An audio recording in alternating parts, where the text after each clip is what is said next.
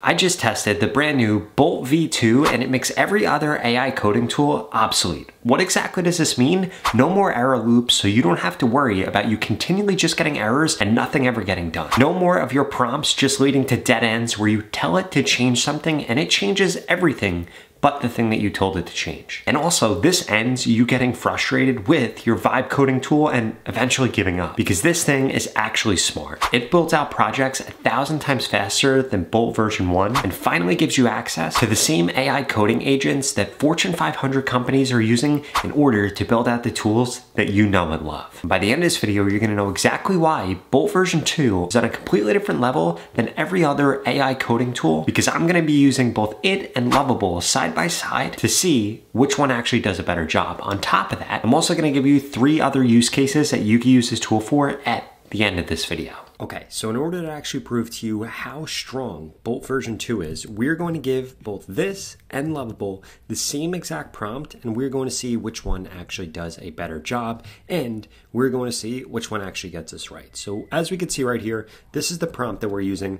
Build me a GLP-1 shot tracking app with a clean mobile-friendly UI. The app should let users log their GLP-1 injections, Ozempic, Wegovy, Mounjaro, and receive updates for their next shot. This goes through all the core features over here. It goes through all the different things that it should have in terms of design and UX and the goal here. But in addition to that, guess what we can do on Bolt? We can actually come over here, we could click on this, and we can click on enhance prompt right here. Or if you had things that you wanted to upload in here, for example, a file, or if you had Figma files or GitHub, you could connect that right here. And we're gonna come over here and click on enhance prompt. And what this is going to do is rewrite this prompt in order to make it even better. Now, if we come over to Lovable, you're going to see that it doesn't actually have that option. Now, I don't want to cheat by giving Bolt a completely different prompt, so we're actually going to take this improved prompt from Bolt over here, and we're also going to give it to Lovable to see which one of these actually builds this out a better way. And we can see that this just made this prompt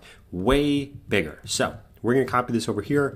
We're going to bring this over to Lovable. We're going to put this in here, and we are going to give this to Bolt right here. Now, one thing that I do want to call out in terms of actually using this is this plan right here. You want to make sure that you are using plan down here if you're just chatting with Bolt and you don't actually want it to make any changes to your project or to something that you're making. If you're just talking through things, turn that on so that it's not actually going through and building things out.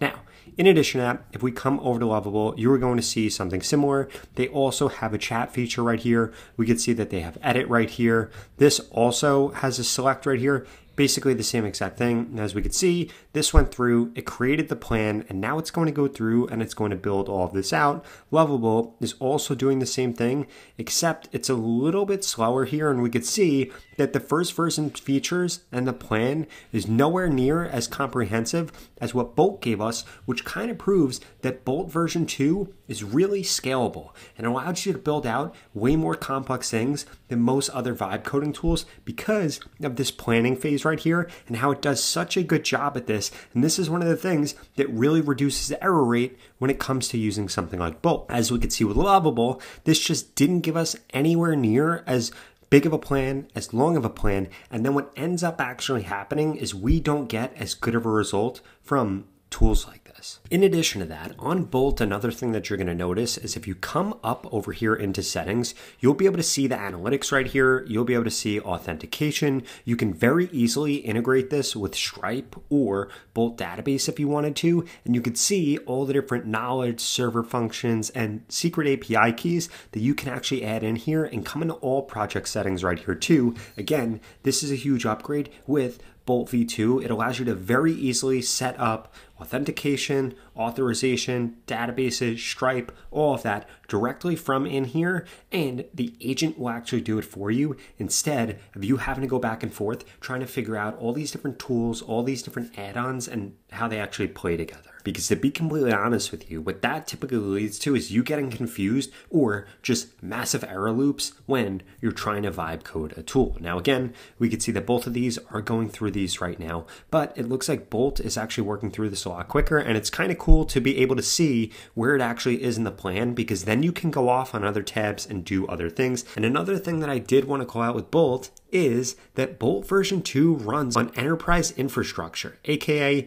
Netlify and Supabase, which is the same exact stack that powers tools like Uber, Twilio, Stripe, and so many other big enterprise tools that you probably use. Okay, now in just a second, we're going to go through and actually test which of these actually built the right tool that I wanted and that actually works. But we could see here that Bolt has gone through and has completed the plan. And I want to show you what Bolt version 2 then goes off and does. We could see here, perfect. Let me verify the type checking to ensure everything is working correctly. So what did this do? This is now actually going through, and this is making sure that everything is actually passing and everything is actually working correctly, making sure that all the files are in place, making sure that everything is deployed correctly, and then it's going to give me the preview here, which is great. Because listen, I don't have time to waste, and you probably don't either if you're trying to use this tool, because you're not an expert at coding, right? You're somebody that's trying to vibe code, and you're just trying to tell it what you want and have this go off and do it,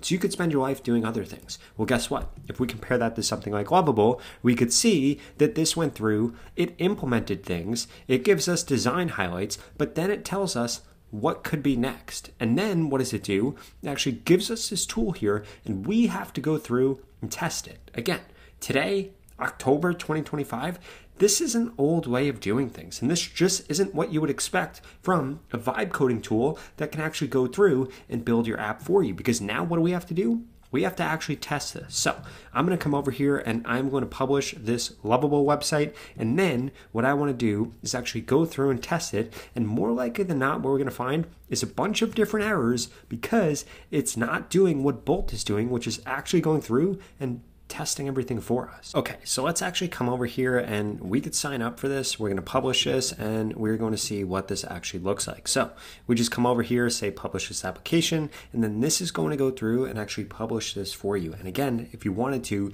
you could buy a custom domain or add your own custom domain if you chose to use a custom domain with Bolt v2. And we could see that this is now done right here. Okay, so we're going to click over into this now that this is actually published. We could see what this looks like. So we're going to come over here and we're going to sign up. I'm just going to sign up with a random email that I have so that we can actually test this. We're going to create the account over here. This is going to say great. We can actually set up our profile. I'm going to call this Rob. I'm going to say that I'm on Ozempic. I'm going to say that my dosage is 0.5. Injection schedule, I'm going to put every 5 days. Start date, correctly identified today. Great. Okay, so from here, we could do a few things. We could see that this is all built out. Log new injection. So I'm going to come over here. I'm going to log this. I'm going to put my weight. I'm going to put feels good. Side effects. I'm going to put none. Great. And we'll actually be able to log this shot right here. So now that this is logged, we'll actually be able to see this calendar view right here. We'll be able to see when we should actually do our shots, and we'll be able to see all of our different stats right here. And this is going to be dynamic, and this is going to change over time. Now, again, if we come over into Bolt and we click on this, we will be able to see all project settings from right here. We could see all the domains. We could see the analytics for all of this in terms of usage and things like that. We could see the database right here and see everything that's actually added in here. We could see that authentication can be set up right here. We could see all the different server functions, secrets, user management. We could do all of that from right here, which is pretty awesome and pretty cool. Now, if we come over into what Lovable built right here and we refresh this, there's a few weird things about this. First and foremost, we can't actually like log in or log out, which is kind of weird. It looks like it's just one thing. And if we click on like log first injection, we could come over here, we could choose where we're actually going to be logging this. We could see that this actually doesn't give us as much as the other one because it's kind of stuck. Instead of us being able to actually just put what we want, notes, I'm going to put none, and then we could save the injection here. Okay, so we could see that this is actually logging things, but after I actually updated this, this didn't go through and actually update this. We could see this calendar where we could actually log things out, but again, this doesn't really give us a lot of options in order to do anything here. And if we come over into analytics, we can see this over here. Now, again, if we come back over here into Lovable and we come over into the files, there's not actually anywhere for us to be able to manage everything inside of this app. So we're going to have to actually go through and build all of that out. So we can't log in, we can't log out. There's no way for us to be able to manage our database or anything like that, which again, is just kind of confusing when you think about building out an app and having it be fully functional all from one place. And this is exactly why I think Bolt v2 is a massive upgrade. We just one shot at this app. We can log in, we can log out. We have all the database. We have all the functionality all straight inside of these project settings, where with Lovable, we now have a bunch of changes we have to go make, because guess what? We can't log in, we can't log out. We can't access the database. We can't see any of this stuff. So we're gonna have to go through and try to build all of this out in order to get a functioning app, where with Bolt v2, we got the functioning app literally from the first prompt. In addition to that, as I'm sure you could tell right here, if we wanted to actually come through and change things, Bolt makes it incredibly easy because we can see all the things that are actually updated and we can see how everything actually plays together nicely, where with Lovable, we're gonna run into an error loop if we try to go in and adjust or change something. Now, before I share with you the 3 use cases that I think Bolt version 2 is perfect for, I wanted to remind you that if you're sick and tired of wasting your time with vibe coding tools that don't actually deliver on what they promise, I would strongly suggest you go to the pinned comment below and register for Bolt v2 today. Because very quickly, you're gonna be able to see for yourself why this is the #1 vibe coding tool in 2025. Now, use case number 1, I would strongly suggest using this for is if you're a creator or if you're an entrepreneur, because this is going to allow you to validate your ideas way faster. The old way of doing things is that you would outsource it or hire a developer in-house and then get them to build you out an MVP, but you don't have to do that anymore because Bolt version 2 is capable of completely building out anything that you want so long as you give it a prompt. Use case number 2 is going to be using this for agencies and freelancers. You could use this not only to complete your work, but you could also use this in order to get leads way easier. Instead of you approaching somebody and telling them, hey, we could fix your website, or hey, we could build you out this app, you can actually build it out, show it to them, and then say, hey, we can implement this for you, it's already done, and this makes your sales process way easier, and it helps lighten up your workload. And then use case number 3 is actually going to be using this inside of a company in order to get the things that you want built. I'm sure you've had the experience before that you have to then work with the design team, and then you get told that the dev team has too much on their plate, and they can't actually build out the features that you want to see today. Well, guess what? With Bolt version 2, it gives you the power in your own hands, and you can just create these things and get them done without asking for permission. Now, if you enjoyed this video, I'd strongly suggest you check out this video right here that walks you through 7 other AI tools that I personally can't live without.